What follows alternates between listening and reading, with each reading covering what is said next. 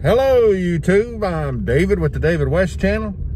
Well, I just dropped my great-grandson off at the nursery, and usually I would go walk. But I'm gonna go back to the house because we got all this fog right here, and we'll do some foggy fire making. I have not taken my mask off yet, just for effect.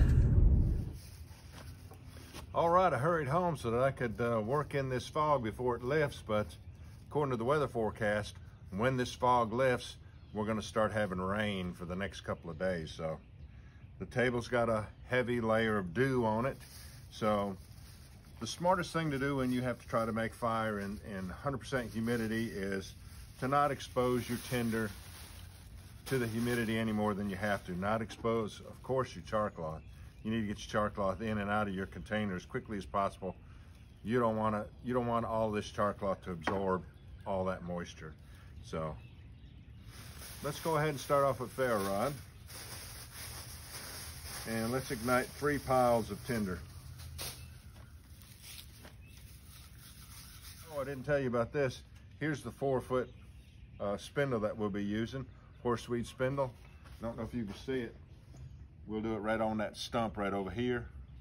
And once again, this spindle doesn't need to be out in this humidity, but I think I can overcome it, especially since my materials are so unnaturally dry. This would really add a lot of difficulty if you was getting on-the-spot materials out of nature with the moisture content that was already in them, and then trying to deal with this humidity. It'd really be hard. But I want to get you up closer and maybe get some good, since we got low lighting, this is a good opportunity to get some good Slo-Mos of some of these, like the ferro rod and the flint and steel. So hopefully that'll work out for us. I didn't mean to rub this across that wet table.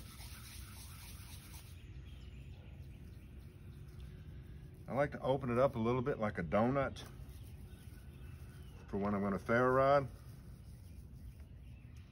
Let me get you closer. All right, I'm gonna be using my keychain ferro rod, and I did have a nice, pretty symmetrical point on there, nice and shiny at one point. But in one of my videos that I never even ended up posting, I drug this point across a piece of concrete to make sparks to ignite char cloth. And so it was successful, but that video wasn't. I never posted it. And that's why I have such a mangled up point on my keychain ferro rod. And we're going to be using the Stanley 10-049 with a really good sharp spine. Let's see if we can get some Slo-Mos out of this.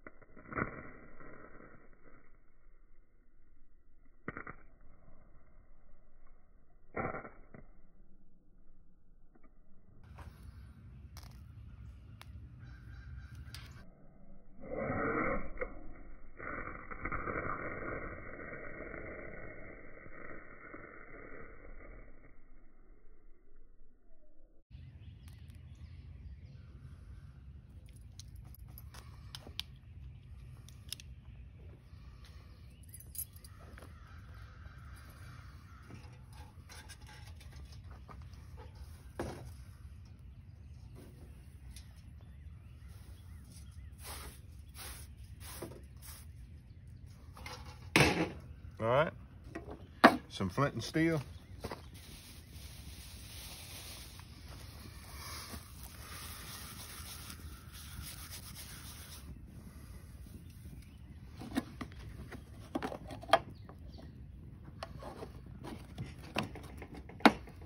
I don't have my chert out here. Hold on. All right. There's a good close-up of what we're using today. This is a steel that I made out of a Nicholson file. You'll find that video in the description. And here's our good sharp chert. We broke off some good sharp edges in yesterday's video. And here's a piece of char cloth that I've already got torn in half to expose all those good threads. Let's see how this looks in slow motion.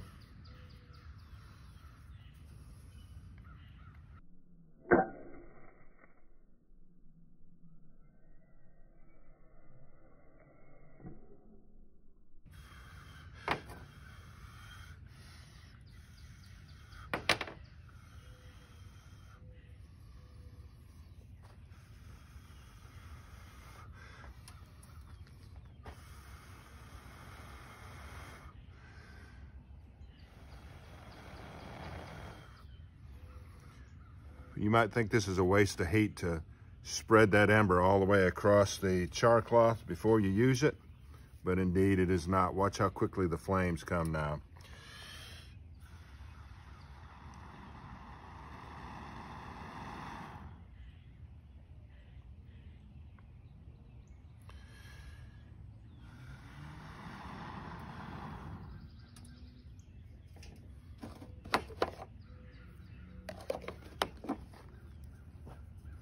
Oh, here's a piece of t-shirt material. It still has the seam right there. I rarely use t-shirt material. I'm always using denim. Still, you want to tear it and try to expose some threads.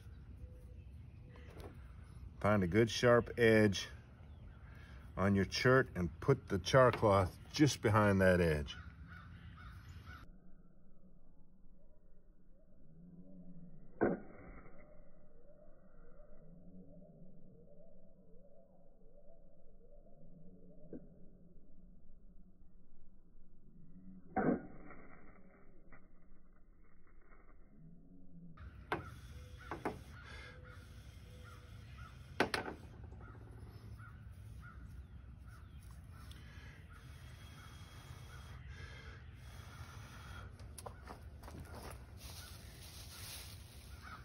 So you see all this humidity has very little effect on ferro rod and flint and steel because, like I say, all my materials are kept dry all the time. But then don't you think Otzi, the caveman, don't you think he kept all of his fire making materials nice and dry also? Let's see if we can ignite this in one breath because we took the time to spread the ember all the way across the char cloth.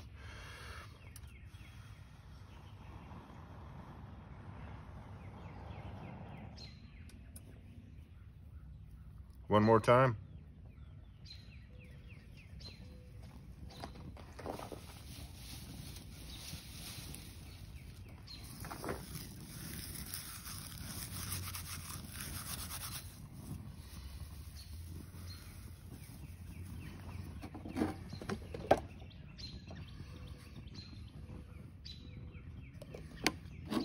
This is another piece of t-shirt material.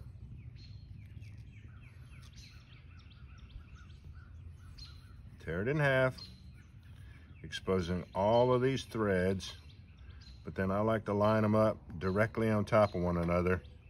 Go just behind that very sharp edge.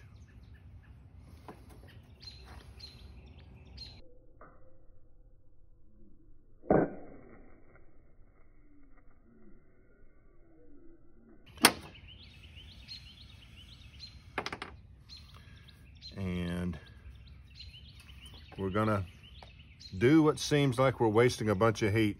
We're gonna spread that ember all the way across the char cloth before we go to use it. We should be able to ignite this to flames in one breath, even in all this humidity.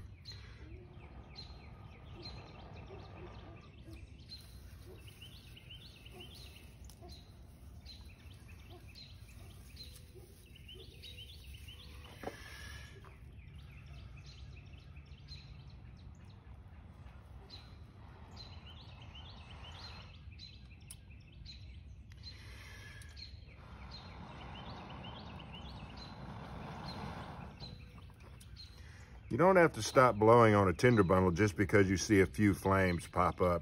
You can continue to blow on it and really establish it, really get them flames burning well before you stop. All right, let's get set up over here on the stump. All right, horseweed on tulip poplar, pinning the fireboard with a knife. My second go at a very long spindle. Now we're down to about 3 feet. Going for the burn end.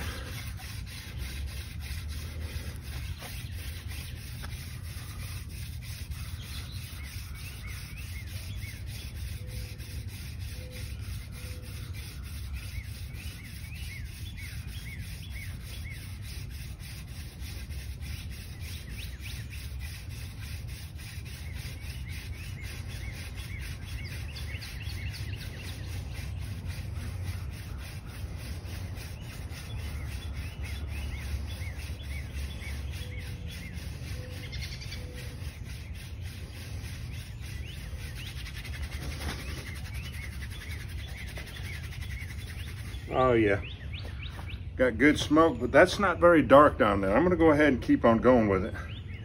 A little bit more, even though I had decent smoke.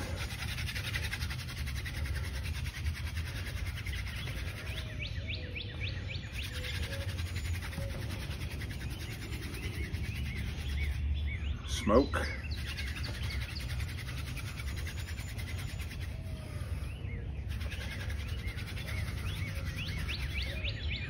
That's better.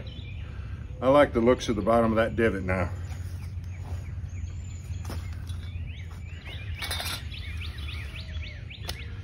And we will not save that dust.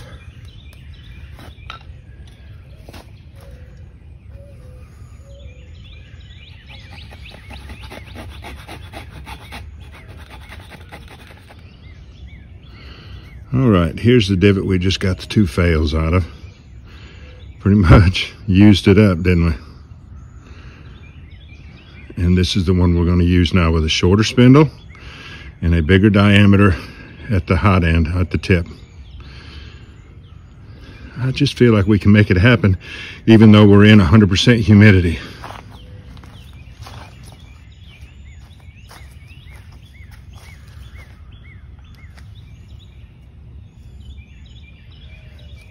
Here's my ember catch.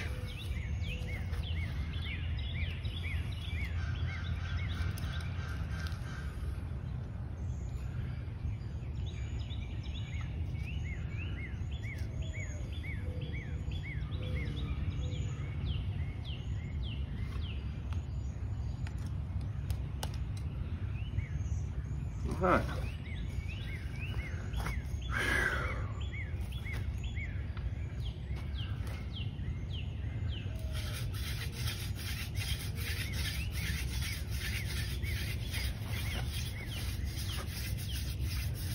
Now that I'm up the hill and the spindle's a little bit shorter, I can get my palms up over the top of the spindle and bear down harder.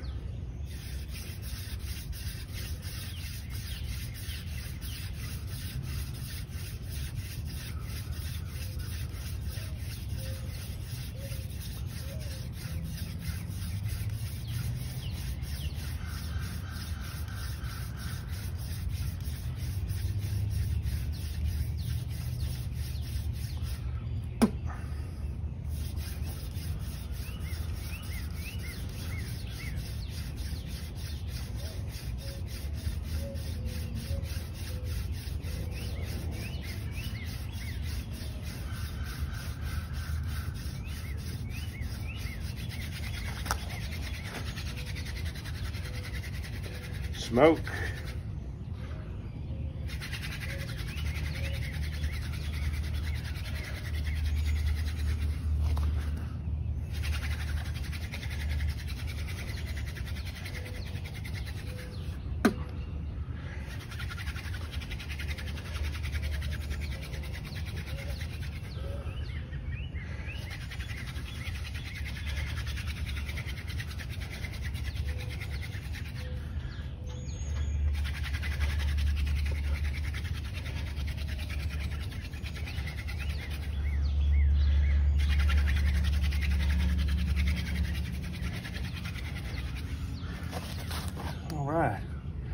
I saw before I stopped that it was ignited. The difference was I took out some of the flex and made it shorter to where I could bear down harder on it. And I got the ignition in all this humidity.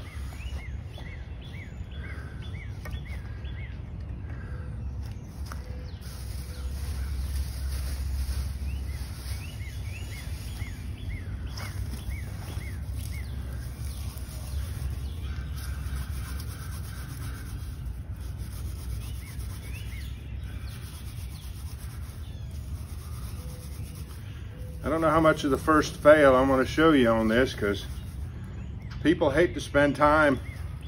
I don't understand how, if you're trying to learn hand drill or these fire making techniques, why you would skip through a video. But most people don't watch my videos in totality. They skip right through them. The fails that I did are very important in the learning process.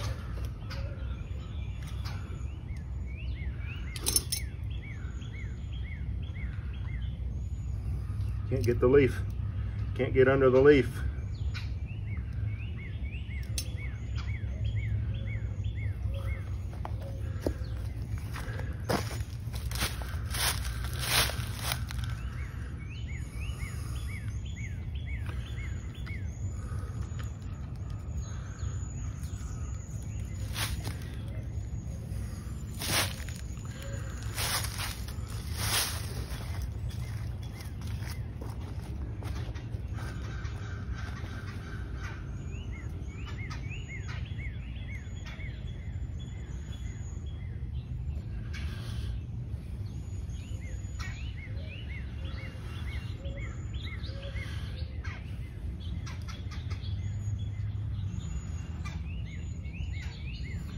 This should have gone to flames. It's the humidity.